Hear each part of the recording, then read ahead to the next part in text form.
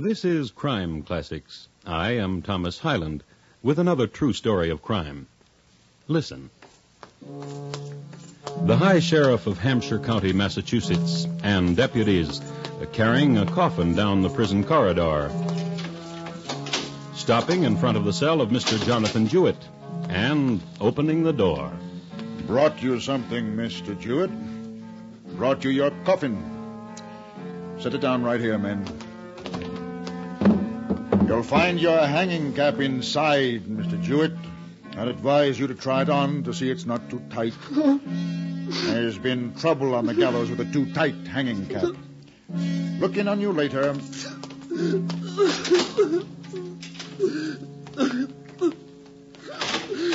won't hang me! You won't hang me! You won't hang me! Tonight, my report to you on Mr. Jonathon Jewett, how most peculiarly he cheated the hangman. Crime Classics, a series of true crime stories taken from the records and newspapers of every land, from every time. Your host each week, Mr. Thomas Hyland, connoisseur of crime, student of violence, and teller of murders. Now, once again, Mr. Thomas Hyland.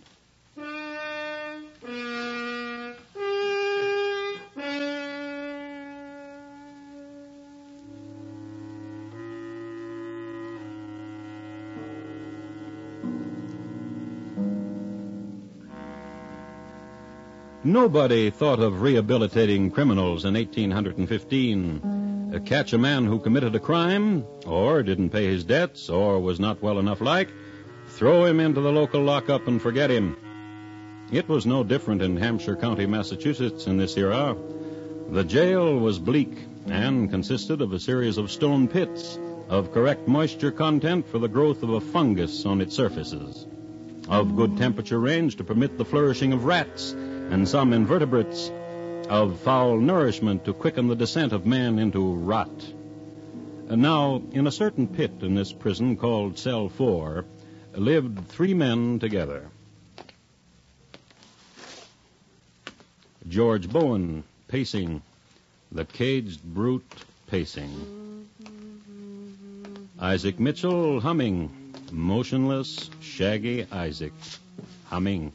18, 19, 20, 21... Lee Partridge, counting, doing what he most liked to do, counting the cracks in stone from ceiling to floor.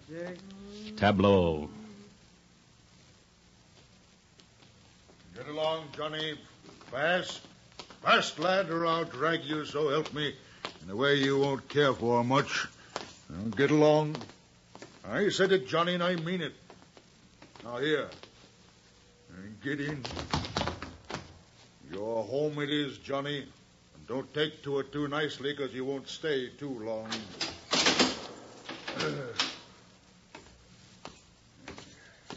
Sheriff? Yeah, Bowen? New one, Sheriff? Uh-huh. What's he done? Kill him a woman. Oh, now? Yeah. Gonna hang him? Month from today, Bowen. He'll kick it to wind. Month from today. 1, 2, 3, 4, 5, 6... Stop it! 7... Stop it! George, now. Now, George, now, you. Now, George, now. George, now, you. You start humming more, Isaac, you get the same. George? What? What do you want? Listen, George. What? Well, why don't we talk to the one just came in? Well, why don't we slip out the stone and talk? That's right, George. Talk to him. Shh, you. In there.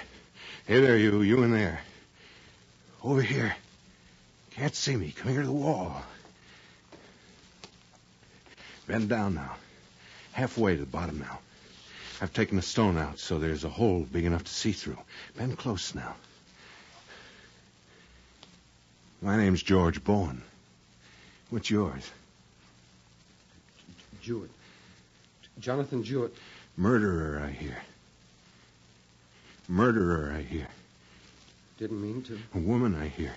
Didn't mean to. Tell me about it. Tell me. Didn't mean to. Tell me! Oh, welcome, old Johnny Jewett, lad. We're cellmates, we are, and we're sharing things now, we are, old Johnny Jewett. Tell me now how you happen here. It was a lady, I hear. Please tell me. I met her at Boswick's Tavern. She was sitting there, and she had yellow hair. No more you'll tell me, Johnny. For now, she was sitting there and she had yellow hair. Save the rest for later, Johnny. Talk a little later, Johnny. Well, that's just the start. Yellow hair. Isaac, Blee, he killed a lady, and she had golden hair that shined and was soft as any silk you ever touched. Going to hang him. Poor boy. Poor boy. Going to hang him. And we won't get to see it.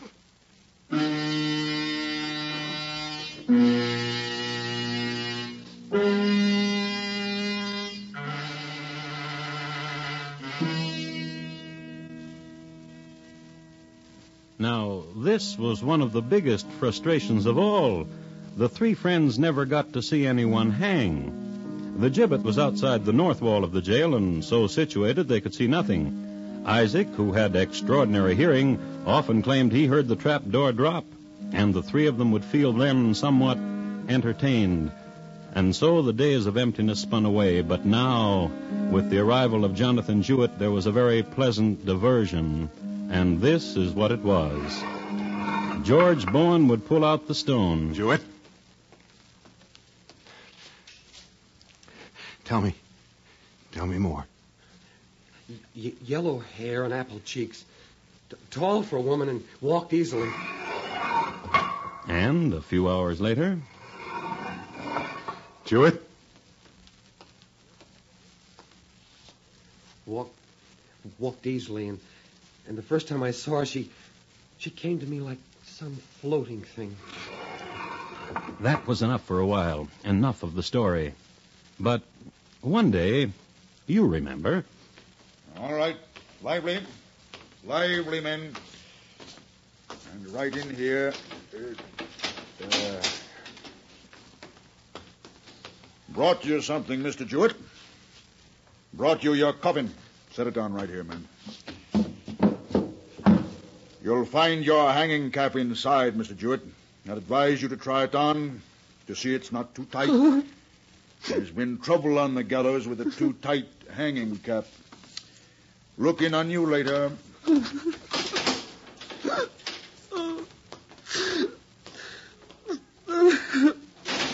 won't hang me!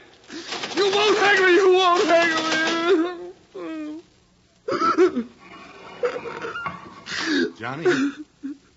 Johnny Jewett? Come here. Come here a minute, Johnny. Like some floating thing. Her name was Hannah. No. No, listen. I don't want to hear that right now. Listen.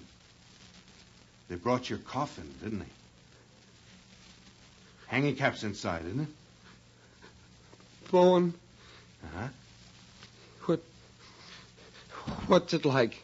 What? Hanging. A public hanging. You really want to know, Johnny? I want to. A show. Big show. There's some women's always there, and I've seen them.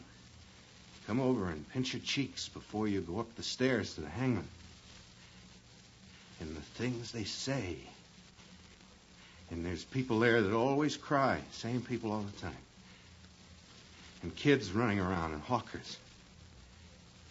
And you'll be a show, Johnny. A big show. There's... What? What's the matter? Johnny... What? What is it? Wouldn't hang me. Why not? Wouldn't hang me, Johnny. What? What, Bowen? Bowen? Bowen, tell me! Bowen! Bowen, open up the door! Bowen. Bowen.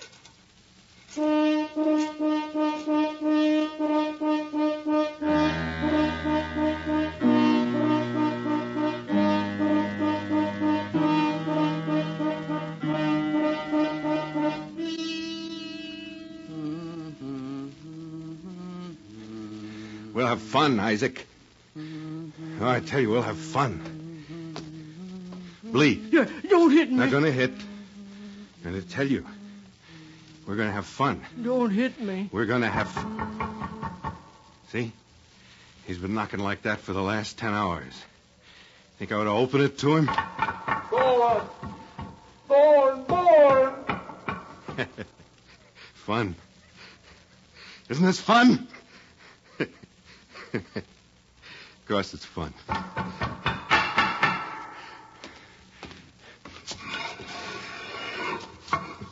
Was you knocking on the wall, Johnny? Please. Please what? Listen, Yeah. I'm not gonna tell you about Hangman anymore. Unless I what? Tell me how you wouldn't hang. You want to know, Johnny? Yes. Really want to know, don't you? Yes. Can't stand the thought of those people jeering you to die. Can't stand that, can you? Please tell me. Please. Sure. I'll tell you. Yes? Hang yourself, Johnny. Hang yourself, Johnny.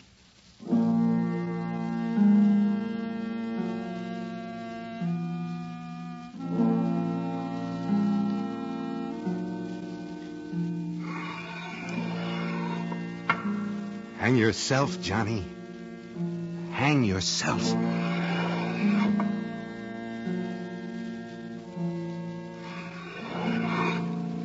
It's easy. It's easy, Johnny.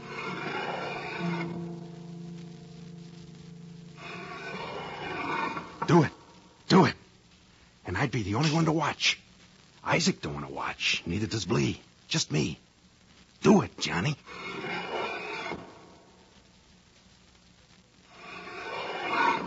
Cheat them, Johnny. Cheat the hangman. Cheat the crowd. Oh, do it. Born? Oh, do it, Johnny. How?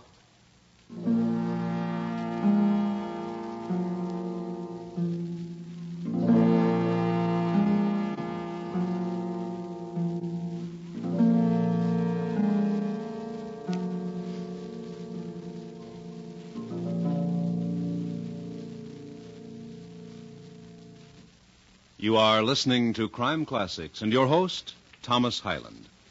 Is there a possible connection between a strange ivory monkey and the death of a wealthy oil magnate? Mr. Keene believes so, and sets out to prove his contention in the case of murder and the ivory monkey, Friday night on CBS Radio. Don't miss Mr. Keene at his exciting best this Friday evening on most of these same stations.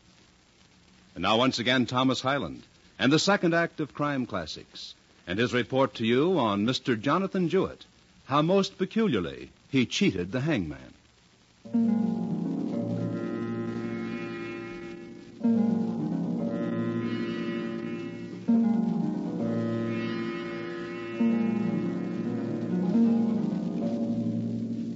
Winters, they say, are not as bleak today or as furious as they used to be in Massachusetts. Some storms in Northampton, I've heard it recalled, appeared from the north like shining pellets, swirled in, exploded. Then the snow was composed of great northern glaciers and frozen sea spray, and another thing, a vast desolation from the pits of the world. And so it was in 1815. The winter broke early, and the first snow blanketed the village, piled high the drifts against the stone of the jail, sent bitter winds down its freezing corridors. Condemned man Jonathon Jewett, not knowing any longer whether he shudders from cold or a soul numbed with terror. Cold. Said a prisoner named Blee Partridge, and hugged his bluing arms about him. Isaac Mitchell sounds from the frozen recesses of his mind. George Bowen having fun, watching Jonathon Jewett through a hole in the wall.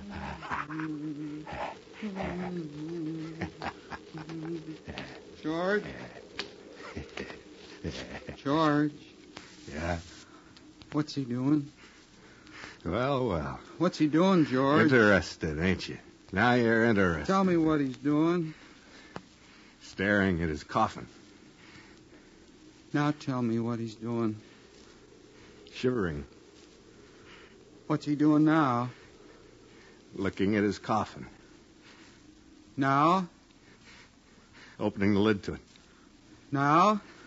Taking out the hanging cap. Taking out the hanging cap. What's he doing? What's he doing, George? He's starting to put it on. No! No!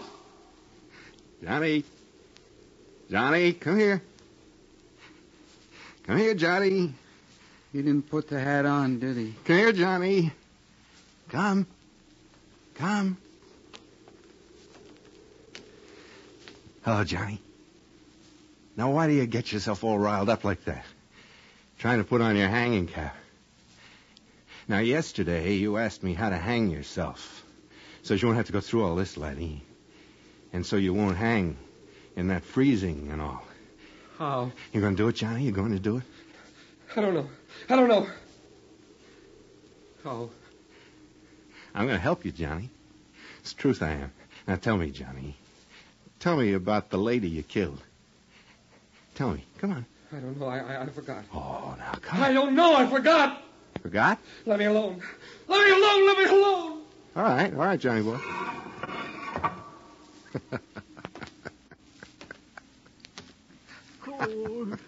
Cool. Get out of the cot, please. Don't hit me. Get out. Get. Oh, When I say get. all right, George. All right. Take this ticking now off your cot. Tear a strip. Tear another. Now, we got what makes a rope. Oh, George. Yeah, Blee. The strips. Give them to me. Sure, Blee, sure. Here. 1, 2, 3. 1, 2, 3. That's it, Blee. 1. Braid me a rope from those strips, Blee. 1. Braid me a rope from those strips. 1, 2, 3.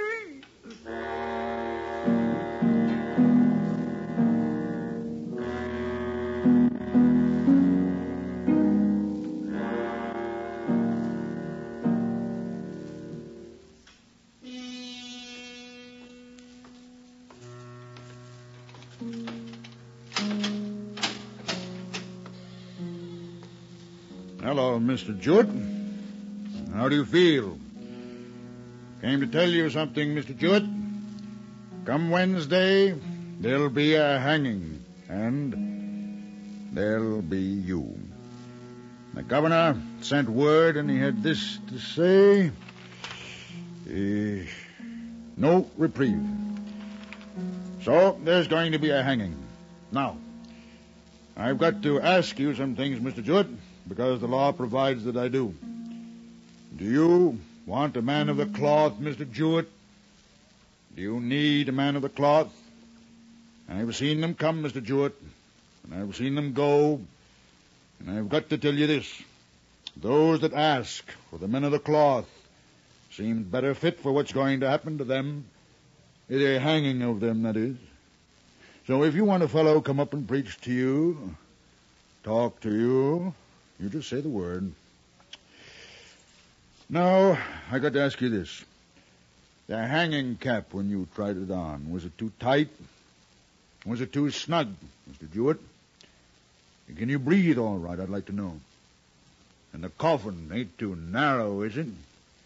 Seeing as you're a smallish man and all, but it ain't too narrow, is it? Now, something else, too. How you're to behave. There's always a kind of woman comes, come shine, come rain, come snow, a kind that's always there, a toucher, a walker over, to pluck your sleeve or pinch your cheek. Now, you pay her no mind, but look ahead, and whatever else comes in front of you or alongside to distract you, pay it no mind. And pay the jeers no mind, or the weeping, but mount the steps. Now, listen, Mr. Jewett, if you've got a little something, $1 or $2 or $3, I'll be glad to see the hangman gets it, and he'll treat you prettily. Tie the rope just right, and adjust just right, and drop you good, straight, and true, and not make you wait too long a time. Think it all over. I'll return again tomorrow.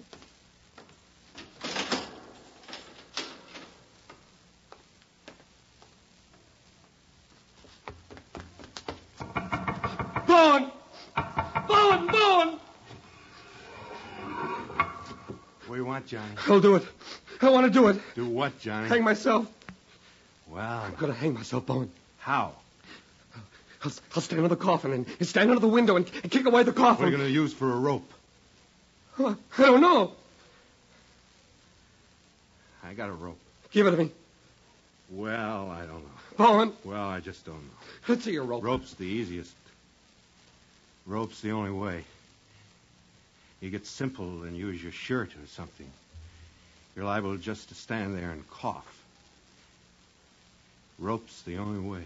Let's see your rope. Sure, Johnny. See it? Give it to me. You haven't finished the story, Johnny. I forgot. I can't remember, I swear. Oh. She was very homely, and I was very lonely, and she stole from me. Shut up, Johnny. Here's the rope.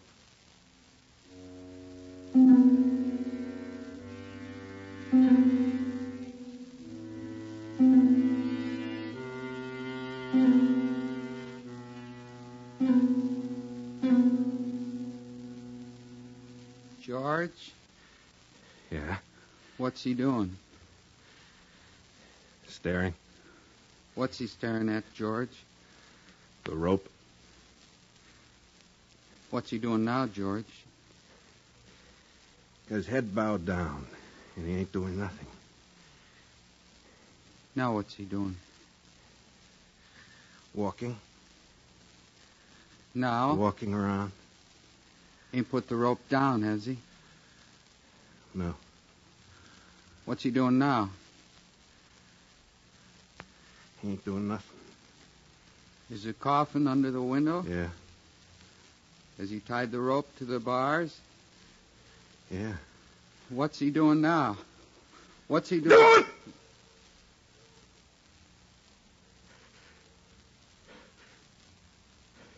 That's it.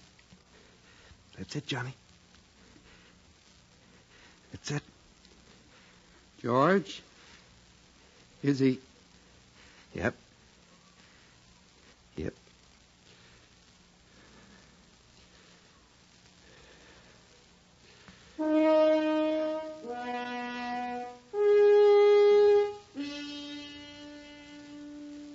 The next morning was Tuesday, and a very cold day. Since it was the day before the execution, holes had to be chopped out of the ice in order to set in the scaffold posts. Once this was done, however, the rest was easy. A simple platform at the top of 13 steps, and a primitive but often adequate spring mechanism as a trap door. Having given the workmen any special instructions they may have needed, the sheriff re-entered the prison and walked to Mr. Jewett's cell to inform him what all the hammering had been about.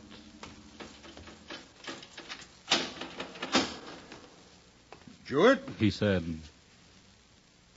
Jewett, he went on. hanged yourself. He noted. Dead. He made sure of it. Then vent his spleen. Cheat! Cheat! To have done such a thing. To have cheated the law and the hangman. And the gallows being fairly built, to have done such a thing. Cheat! How did you...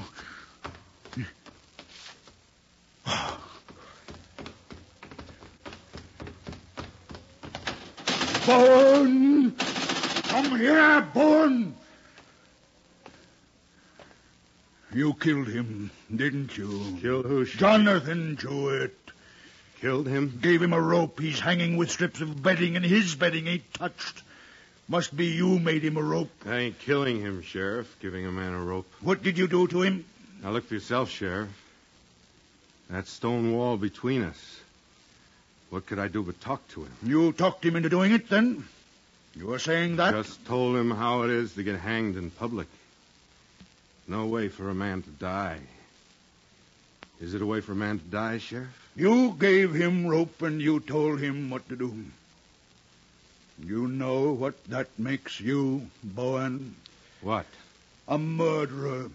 Same's as if you slipped a knife into him. That's what you are. A murderer.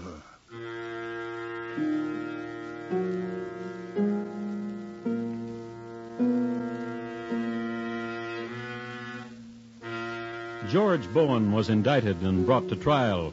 A charge, homicide, murder of Jonathan Jewett, brought to trial on an interesting charge. And the prosecution had this to say. By his own confession, the prisoner admits he advised Jonathan Jewett to take his own life. And a man who advises death, I say, is a principal in murder. No other causes incited Jewett to destroy himself. No other causes but the advice of the defendant. The living instrument of a murder is a murderer and must himself die. I charge the jury to find this man guilty. And the defense had this to say. I say that the defendant is perhaps guilty of being accessory to murder, but this is not the charge here. The charge is murder, and while I do not stand here to justify his crime, I say to you, if you convict him as charged, you yourselves are guilty of murder under the existing form of law. And the jury foreman had this to say. Not guilty. So Bowen was returned to his cell. A certain pit in Northampton, Massachusetts prison called Cell 4. 43, 44, 45, 46, 47.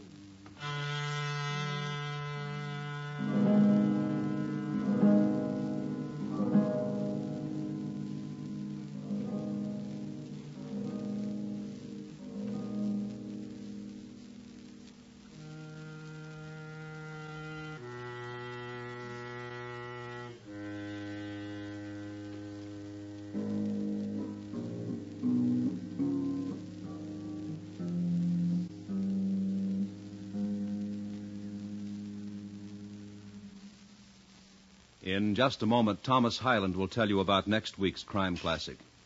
Jonathan Jewett, tonight's crime classic, was adapted from the original court reports and newspaper accounts by Morton Fine and David Friedkin. The music was composed and conducted by Bernard Herrmann, and the program is produced and directed by Elliott Lewis. Thomas Hyland is portrayed on radio by Lou Merrill. In tonight's story, Lee Millar was heard as Jonathan Jewett, and Elliott Lewis as George. Featured in the cast were John Daner, Vic Perrin, Junius Matthews, and Byron Kane. Bob Lamont speaking. And here again is Thomas Hyland. Next week, Mexico City just 14 years ago. Tippy Tippy Tin was popular north of the border, and south, a man with 4 names and an alpenstock had an appointment with history. It's listed in my files as The Assassination of Leon Trotsky. Thank you. Good night. One of the most colorful practices of the Old West was that of sending for mail-order brides.